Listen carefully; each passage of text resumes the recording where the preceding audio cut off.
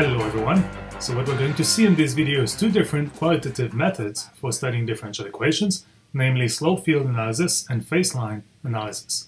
Now the idea of qualitative methods is to understand the behavior of the solutions to a differential equation, but without first solving explicitly for the solutions. So we're going to start with the slope field analysis method, and in that case I'll focus on what I previously called the world's most important differential equation, which is our favorite first-order differential equation. Now in that case, of course, we know how to solve the equation because it's separable, so we can use separation of variables. But here we'll use slope field analysis to understand the behavior of the solutions without first solving the differential equation. Okay, so let's go back to our equation. So our equation was dy dx is equal to constant times y. So for the purpose of doing slope field analysis, I'm going to fix the constant. So I'll take it to be 1, but you could do it for any other choice of constants. Okay, and then the idea of slope field analysis is to really understand what the differential equation is saying here. So what is it saying? So pick a point, your favorite point, AB, in the xy plane. What is the differential equation saying? What the left-hand side is saying is that the slope of the tangent line to a solution at this point should be equal to the y-coordinate of that point, which in this case would be just b. Right? So if you have a more general equation, then your right-hand side will be different. But the equation really is relating the slope of the tangent line to solutions to some particular function of a and b. Okay, so the idea of slope field analysis is to take that now and use this knowledge to get a better understanding of what the solutions will look like. So let me draw the xy plane here. So the idea is the following. So I'm going to pick some random points. So let's pick the point 0, 0 to start with, the origin. What the statement of the differential equation is saying is that the slope of the tangent line to solutions at 0, 0 should be equal to the y-coordinate of that point, which is 0. So this should be 0. So there should be horizontal line. So the tangent line here will be horizontal. So I'm going to draw a little line segment here just to remind me that the tangent line of solutions at this point will be horizontal. If I pick the point 1, 0, well, I get the same thing because it has the same y-coordinate, being 0. So it's still going to be horizontal. Same thing for all the points here on the x-axis. So I'm drawing little line segments to remind me tangent lines at these points will be horizontal. Now if I pick the point x equals to 0, y equals 1, statement here is that the slope of the tangent line at this point will be 1. So this is a 45-degree slope. And I get the same thing for all points here with y-coordinate 1. And if I go to 0, 2, then the slope is 2, which is bigger than 45 degrees, so I get something like this. And so on for all the points with y-coordinate 2. And if I go on the negative side, so 0 minus 1 will have slope minus 1, which is 45 degrees but downwards. Get something like this for the points here, and so on. So what I'm drawing here is what is called a slope field. And so now you see that the solutions, wherever they go, should somehow go like this, right? Because they're following, this gives me the direction of the solution because it gives me the orientation of the tangent lines. On the negative side, they should go like this. And if I give you some initial value, for example, suppose that you're given the initial value that say y at x equals to 0 is equal to, I don't know, 1, for example. So initial value really is choosing a point in the xy plane that the solution will go through. So that's why it's fixing a particular solution. So now I'm requiring that my solution should go through the point x equals 1 and y equals to 0, which is this point. So if you're given an initial value, then you can sketch what the solution should look like just by following the slope field. So you see I'll get something like that. Now, of course, here you can recognize that this solution is just the exponential solution. But suppose that we didn't know, we hadn't found the solution first, we could still sketch the graph of the solution just by looking at the slope field, just drawing the slope field, and then just looking at what the solution should look like. Okay, so let me try to summarize the slope field analysis in the more general setting of first-order differential equation. So slope field analysis is a qualitative approach to understand the behavior of solutions, first-order differential equations, without having to solve them. And the idea is the following. Suppose you're given a differential equation dy dx is equal to a function of x and y. This could be arbitrary function here. Now the idea is to use to really understand what the differential equation is saying. So what it is saying is that the left-hand side is saying that the slope of the tangent line to a solution at a point AB is equal to the value of the function f, capital F, at the point AB. In our case, the function was just y, so that was just the y-coordinate. In general, this will be more complicated, but we can still extract what the slopes are at arbitrary points just by using the equation here. So the idea of the slope field analysis is just to draw a whole bunch of little line segments at a bunch of random points where you're just calculating what the slopes should be according to the differential equations. And then this whole bunch of line segments all together create the slope field, and it gives you a very, very good idea of what the solutions should look like. And if you have an initial condition, then you can pick a particular point on the xy plane that your solution should go through, and you can kind of sketch the graph of the solution just using the slope lines. All right, so let's now study our second qualitative method, which is called phase-line analysis. Okay, so we're going to focus on a very special type of differential equations. These are called autonomous. Key point here is that the right-hand side only depends on x, so there's no dependence on the variable t here. Now, this is a special class, but as we saw in class, there's a number of problems. There's actually many problems in physics and biology and so on that can be modeled with equations of this form, so it's an interesting class to study. Phase-line analysis, so what is the idea? The idea is to infer qualitative behavior of the solutions simply by inspecting the differential equation, but in a clever way. Okay, so why would we want to do that? Well, you're probably looking at this equation now and you're thinking, well, this is separable, so why can't I just use separation of variables to solve the equation? Well, you can, but in the process you have to integrate dx over f of x, and if the function f of x is complicated, you may not actually be able to integrate it. But perhaps more fundamentally, if you're writing down an equation like that because you're modeling a system in physics or biology, one thing you may want to check is that the solutions you'll get are consistent, the behavior of the solution is consistent with what you expect from physics. Right? And phase-line analysis provides a very quick way of checking that right away without solving the equations, so that's a good consistency check that your model makes sense. Alright, so what is phase-line analysis? The idea is the following.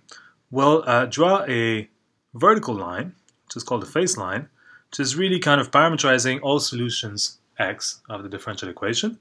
And then what we'll do on this line is very simple. We're first going to identify points where f of x is equal to 0.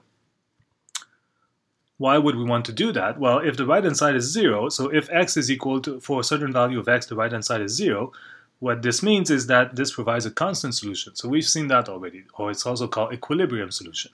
Because if you set x equals to that constant, then the right-hand side is 0 and the left-hand side is also 0. So these points will give us the constant or equilibrium solutions of the model. All right, and then what next? What we're going to do next is identify regions on this axis, on the phase line, where f of x is positive. Why would we want to do that? Well, if the right-hand side is positive, what this is saying is that dx dt is positive, which means that the slope of the tangent lines to the solutions here will be positive. Or in other words, the solutions will be increasing. So in the regions here on the phase line where f of x is positive, we know that the solutions are increasing. So that's interesting knowledge. And then, of course, we'll also do the same thing, but with f of x being negative, which gives us solutions that are decreasing. And really, that's it. So with this very simple analysis, we get a good understanding of the behavior of solutions, and then we can sketch the graph of all kinds of solutions, and you see that it's a very powerful and very quick way of getting an understanding of the solutions of the differential equation. All right, so let me do that in an example to make this a little clearer. So consider the equation that I've just written down here. So we'll see that one in class, by the way. That's a part of the type of equations we use to model population dynamics. It's an example of the logistic model. Okay, so let's do phase line analysis. So I'm first drawing my phase line. This is the vertical axis corresponding to the solutions. And here I'll draw the actual solutions. And as we'll see, just from the phase line, we'll be able to sketch the graph of solutions for all kinds of initial conditions. first step in the phase line analysis, I find the equilibrium or constant solutions. So in this case, there's two values of x for which the right-hand side vanishes, x equals to 0 and x equals 1. So these, I just put some little dot here on my phase line. And these correspond to constant solutions. On the right-hand side here, these are solutions that are not changing. So they're just horizontal line. This is 1, this is 0. These are my two equilibrium solutions. Okay, now I want to look at the regions between the equilibrium solutions. So if I look at x between 0 and 1, I want to look at whether the solutions will be increasing, so whether the right-hand side is positive or negative. So if x is between 0 and 1, this is positive, this is also positive, so the whole thing is positive. That's telling me that dx dt is positive, slope with tangent line is positive, solutions are increasing. So what I'll do is put little arrows upwards in the positive direction to show that the solutions in that region will be increasing. If I look at the region where x is negative, this is negative, this is positive, so the right-hand side is negative, so the solutions are decreasing, so I'm going to put arrows downwards. And in the region x greater than 1, this is positive, but this is negative, so the right-hand side is negative, so again the solutions will be decreasing. So I put some arrows like this. And this is what the phase line analysis is. Alright, now let's translate that in terms of solutions on the other side. So if I look first at solutions where x is negative, what these arrows tell me here is that those solutions will be decreasing for all x, negative x. So if I start at this initial condition, for example, I get something like this. Here I would get something like this, and so on. On the other hand, if I look at solutions between 0 and 1, they should be increasing for all values of x between 0 and 1. So if I start somewhere in here, I'll get something like that. If I were to start here, I would get something like that, and so on. And for x greater than 1, then it'll be decreasing for all values of x greater than 1, so I'll get something like this, and something like this, and so on. And that's great, because you see now, just by using the phase line here, I've sketched the graph of the solutions for all kinds of initial conditions. And that was very, very quick. So now I can look at this and see whether the behavior of these solutions is consistent with what I expect from whatever physical or biological model I'm studying. All right, so that's pretty cool. Now, there's one more thing I want to say here, which is some kind of nice property of equilibrium solutions. So I want to distinguish between the two types of equilibrium solutions here. So there's x equals to 0 and x equals to 1, but they're actually very different physically, but also mathematically. So what is different here? Well, x equals to 1 is a constant solution, but it is such that if you look at all the nearby solutions, so all solutions with nearby initial conditions, they all tend toward the constant solution. So when that happens, we say that the equilibrium solution is stable. So let me write that in words. So if x equals x star is an equilibrium solution, then we say that it is stable if nearby solutions tend towards it. And the neat thing here is that you can see that right away from the phase line analysis. So stable solutions correspond to points here where the arrows point towards the point, so point in the direction of the point, right? Because if the arrow here points toward this stable point here, this equilibrium solution, that means that the solutions will tend toward it, and here they'll decrease toward it. So that gives me a stable equilibrium. Now x equals to 0 is very different, because now all nearby solutions get away from it, right? So when this happens, we say that the equilibrium solution is unstable. So it is unstable if nearby solution go away from it. Again, it's obvious from the phase line. If you have a point here where the arrows point away from the point, that means that this equilibrium solution will be unstable. And stable and unstable equilibrium solutions, of course, has an interesting meaning physically. So let me give you an example. I'm just going to take a little sheet of paper here, curl it like if it was an open cylinder. If I put the pen in the middle, so suppose I'm modeling the motion of the pen, and if I put my pen in the middle, it stays there forever. So that's a constant solution. That's an equilibrium solution. If I start with very nearby initial condition, then it just falls and stays and goes towards the equilibrium solution. So that is saying that the equilibrium solution here is a stable one. That's the same thing as the mathematical definition of stability.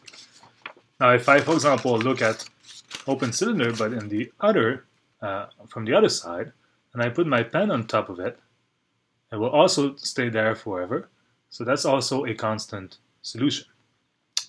However, or equilibrium solution. But if I start now with very nearby initial condition, then my pen is just falling down. It's going away from the equilibrium solution. So that means that the equilibrium solution here is unstable. So that's what it means to be stable or unstable.